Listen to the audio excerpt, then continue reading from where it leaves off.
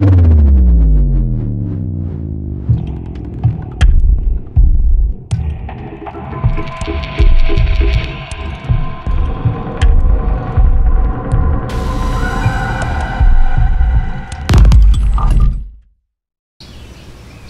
I would like to cover the Church of Philadelphia in the book of Revelation, located in Revelation chapter 3, verses 13.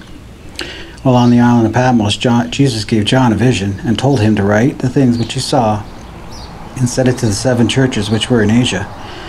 Each church is depicted as a lampstand in the book of Revelation chapter 1, verse 20. Today we will be addressing the 6th church of the 7 churches in Scripture, also known as the Faithful Church. This church was located on the hillside 30 miles east of Sardis. This church is important to those who believe in the pre-trib rapture of the church, as we will prove in the text.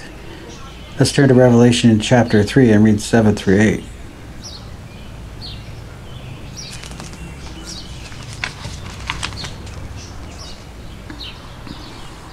And to the angel of the church of Philadelphia write, these things say he who is holy, he who is true, he who has the key of David, and he who opens and no one shuts, and shuts and no one opens.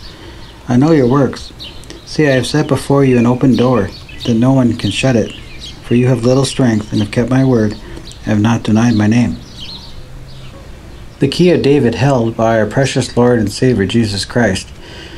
Christ's sovereign authority controls the entrance into the kingdom for those who put their faith and trust in his precious shed blood.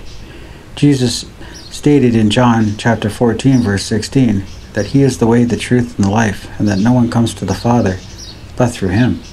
He is pictured holding the keys of death and hell in Revelation chapter 1, verse 18, and the keys of salvation and blessing in this very chapter. Verses 8 is a warning to believers not to deny the name of Jesus. To deny Jesus is more than just a verbal assent. This also includes a lifestyle of one's actions and confession that line up with Scripture. To best describe this condition, please head over to and read the letter to the lukewarm church in Revelation chapter 3, verses 14 to 22. Now we'll turn to Revelation chapter 3 and keep reading at verse 9. Indeed, I will make those of the synagogue of Satan, who say they are Jews and are not, but lie. Indeed, I'll make them come and worship before your feet, and to know that I have loved you. This verse is referenced in Revelation chapter 2, verse 9, the letter addressed to the church of Smyrna, also called the persecuted church. All through they were Jews physically. They were not true Jews, but spiritual pagans. Their purpose was to come against the true Christian faith and to put Christians to death. This is why they are called the synagogue of Satan. The blessed Lord will make those who persecute them to worship at their feet to show that Jesus loved them. So let's continue with Revelation chapter 3, verses 10. Because you have kept my command to persevere, I will also keep you from the hour of trial, which shall come upon the whole world to test those who dwell on the earth. We believers know the hour of trial as the 7-year tribulation, which will come upon the entire world. This event is in the future and describes an event that will severely test the whole world. This 7-year period precedes Christ's kingdom, a period of divine wrath and judgments, expressed as 7 seals and 7 trumps and 7 bowl judgments. The latter half of this period, described in Matthew chapter 24, verse 21, is known as the Great Tribulation. The verb to keep is followed by the preposition, whose normal meaning is from or out of. This phrase supports a pre-tribulation rapture of the church. Let's turn to John chapter 14 and read 1 through 3. Let not your heart be troubled. You believe in God, believe also in me. In my Father's house are many mansions. If it were not so, I would have told you. I go and prepare a place for you.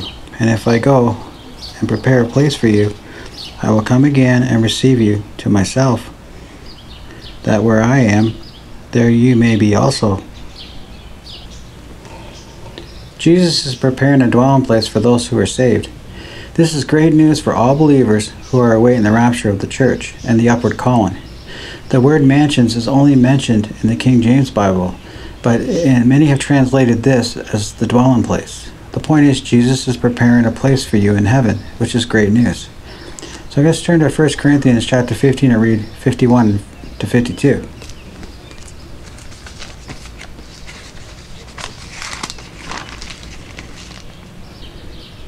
Behold, I tell you a mystery. We shall not all sleep, but we shall all be changed in a moment, in a twinkling of an eye, at the last trumpet. For the trump will sound, and the dead will be raised incorruptible, and we shall be changed. To be changed in the twinkling of an eye. When this takes place, suddenly havoc will break out all over the earth. Babies will be taken, and wives and husbands, and friends and loved ones. The sudden vanishing of millions of believers will usher in the Antichrist. So let's turn to 1 Thessalonians chapter 4 and read 13 through 18.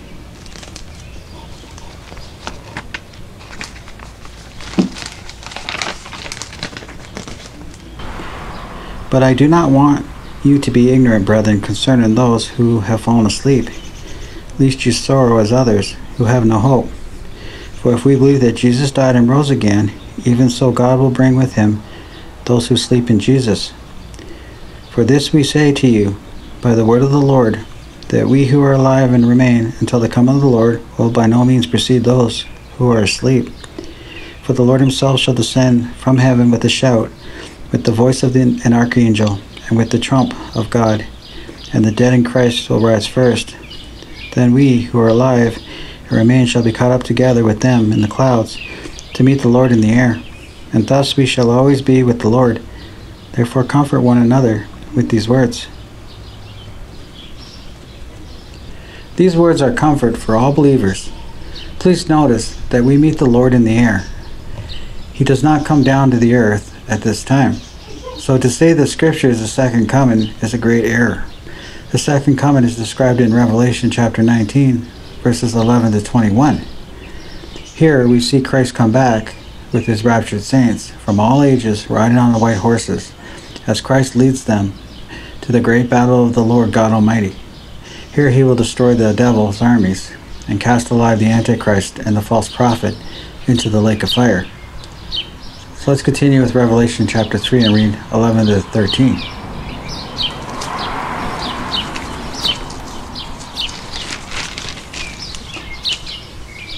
Behold, I am coming quickly. Hold fast to what you have, that no one may take your crown. He who overcomes, I will make him a pillar in the temple of my God, and he shall go out no more. And I'll write on him the name of my God, and the name of the city of my God, the New Jerusalem, which comes down out of heaven from my God. And I'll write on him my new name. He who has an ear, let him hear what the Spirit says to the churches. Believers will enjoy an unshakable, eternal, secure place in the presence of God. In biblical times, one's name spoke of his character. Writing his name on us speaks of imprinting his character on us and identifying us as belonging to him. The New Jerusalem, the capital of heaven, will be the home for each citizen to enjoy for eternity. Just like Abram became Abraham and Jacob became Israel, we will be given a new name. We must prepare and watch.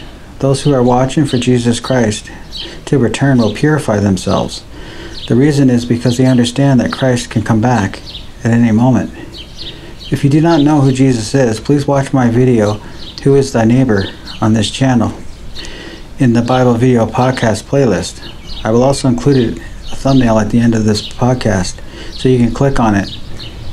And if the Lord is tugging on your heart, please go look at that video. Jesus is about to return, and we are running out of time. Only those who are born again will be raptured. The rest will be left behind to face the worst period in human history, called the 7-year tribulation.